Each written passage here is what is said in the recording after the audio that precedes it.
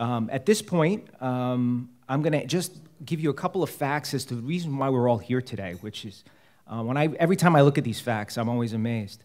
So, the Catholic Charities in the Danbury area runs a behavioral health clinic that serves over 450 clients at any given point in time. The homeless outreach and Danbury housing programs, right now, as we speak, are assisting 75 people in finding places to live.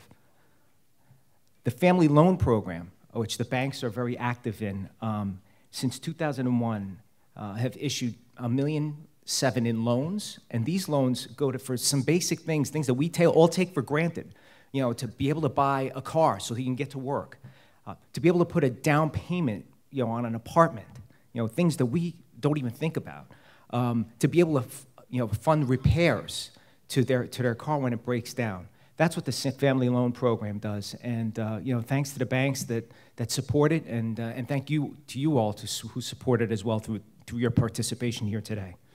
And lastly, our Morning Glory program, which right now, as we speak, while we're sitting here at the Amber Room having breakfast, there are 120 people at the Morning Glory Center being served breakfast. So that could not happen. That could not happen if it weren't for the people in this room. And so thank you very, very, very, very much.